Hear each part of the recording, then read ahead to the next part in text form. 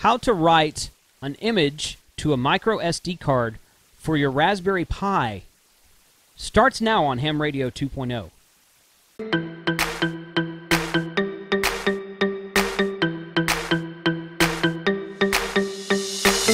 Hey guys, good afternoon. Welcome to Ham Radio 2.0. My name's Jason. My call sign is KC5HWB. First off, let me say, if you've come to this video and you're not a ham radio operator, maybe you even don't know what it is, you came here for how to write an image to your SD card, you're in the right place. This pertains to many, many facets outside of amateur radio. I have an amateur radio channel that you are watching right now, but I'm also an IT professional, so I'm going to be posting more videos about Raspberry Pis and about stuff you can do on the internet with ham radio and with some other stuff too.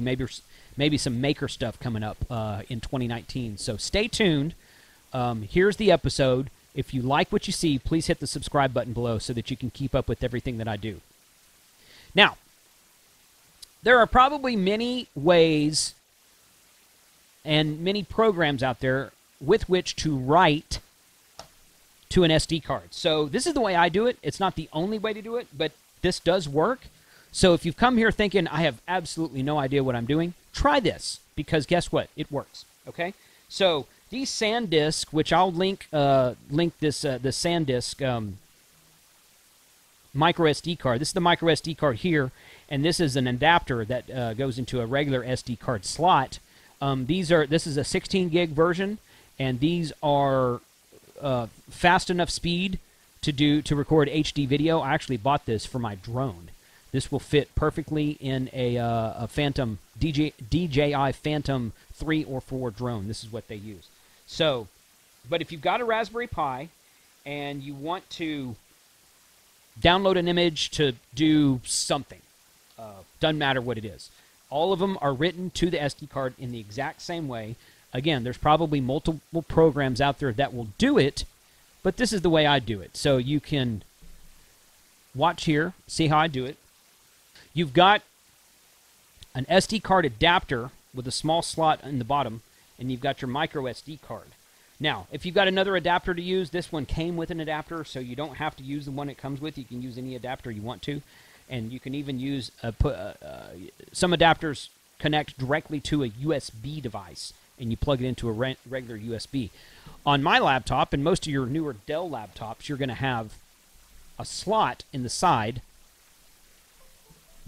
in which to put a standard size SD card. Now this is brand new. There's nothing on the card yet. So you look on the screen here. Win32 Disk Imager is what I use. This is a Windows system. There's probably some Linux systems out there that have something similar. Might do another video later on about how to write an image from a Linux box, maybe Ubuntu, maybe CentOS, something like that. But this is done on Windows, so Win32 is what you can do. And prior to doing this video, prior to starting this, now this part actually is pertaining to ham radio, but if you just want to do like the standard Raspberry Pi image, you can do Raspbian or Noobs. New out-of-the-box software is what Noobs, N-O-O-B-S, stands for. It's an acronym. So you can download the Noobs image. You can download the official supported Raspberry Pi operating system based on Debian. Debian is what Ubuntu is based on. It's called Raspbian for Raspberry Pi. It's a toned-down version, but it works almost the same. So you can download one of these, and you can write this image to the disk. Or, if you're into amateur radio, I've downloaded the latest Pi-Star image, latest at the time of this recording. I've downloaded the latest All-Star Link image. It took a minute to find that All-Star Link image. HamVoIP.com, their image is right there. All-Star Link is another image that's used for All-Star in different cases. I'm not getting into that right now about which is which. We'll talk about that in a later episode. But it took a while to find this, but I finally found it. So I found this ASL 1.01, and this latest one is from, looks like April of 2018. Now, again, that's the latest one at the time of this recording. And then I also got, what else did I get? It seems, oh, I also downloaded Russell's image, KB5RAB. If you've ever done anything with DMR or digital voice over IP, or hotspots at all. You might have, if you've ever done a Raspberry Pi hotspot, then you might have heard of or played with Russell's image, KB5 RAB, Romeo Alpha Bravo. He does this image right here, and this one was dated from August of 18. It's his latest one. So it doesn't matter what the image is you're writing. So whatever image you need for the application that you want to do with your Raspberry Pi, and if you're like most people with Raspberry Pis, you probably have more than one. I've got 7 or 8 of them, but I'm only using one. I've got like 6 of them in a box, brand new, ready to go do something else. Probably going to be building MMDVM or Pi-Star boxes with them upcoming. But it doesn't matter what you're going to do with the Raspberry Pi. You write your image, you can write your image the same way, and then take your micro SD card, put it in your Raspberry Pi, boot the Pi, and log into it, and do whatever in the world you want to do with your Raspberry Pi. So, again, don't think this only pertains to ham radio. That's what this show is about. That's what I'm doing. But you can use this with the Noobs OS or the Raspbian OS or any other OS you want to use that's custom built and doing whatever you want to do. So let's go ahead and write. I'm going to write this Pi-Star image. So you open Win32 Disk Manager. All you do is Google it. Google Win32 Disk Manager. You download it from sourceforge.net. That's where I got it from. There's probably a couple other places to get it also. And then you want to find out. Which drive your disk is mounted as. Okay. So if you go in here to My Computer, what used to be called My Computer, just this PC is the Windows 10 version. So you see the SD symbol right here, Secure Digital Storage Device. It's the F drive, and it's empty. If there was stuff on the disk, it'd have some of this bar here would be blue, like my hard drive is. That's my CD drive or DVD rewritable drive, so it's not those. So it's going to be the F drive. That's the drive that My Computer has recognized as the, and you can prove that by just unplug it from your drive. Goodness. Just like that. You see it went away on the screen. And then plug it back in.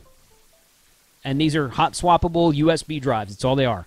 Comes up as the F drive. So you're going to want to come in here to Win32. Make sure your device is chosen as F. In this case, it's the only one available.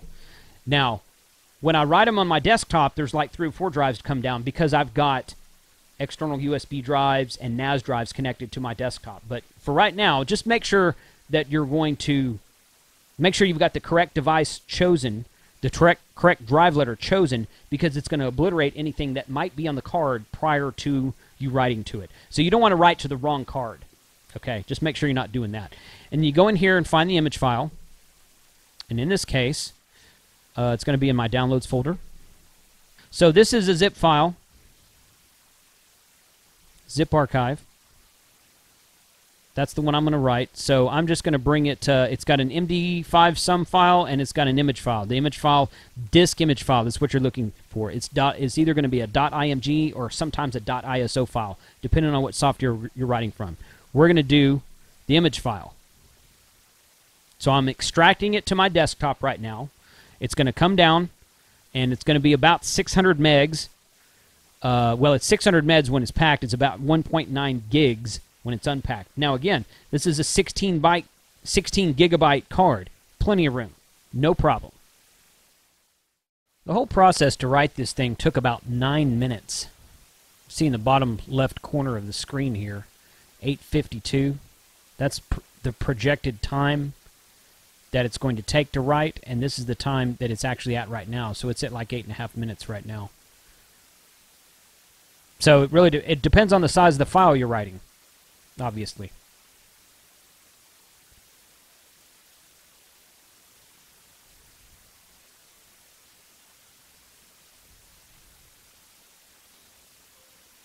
Write successful, complete, and that is what it looks like when finished. So now we have an SD card, a micro SD card actually. This is actually still the adapter that holds the SD card, which you can use to write to it, and the SD card comes out right here.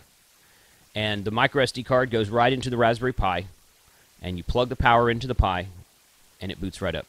So What other ways? Some of you out there may have done this already. What other ways have you used a different program other than Win32 Imager? Have you used a different method?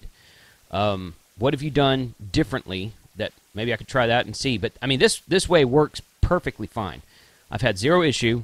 I've written several Pi-Star images to micro SD cards. I've written a couple of All-Star images to micro SD cards, and I've used Russell's image, KB5RAB. I've used his image for a couple of things. I haven't done anything with that image in about a year or so, but there's been several images I've written in this manner, and it works fine.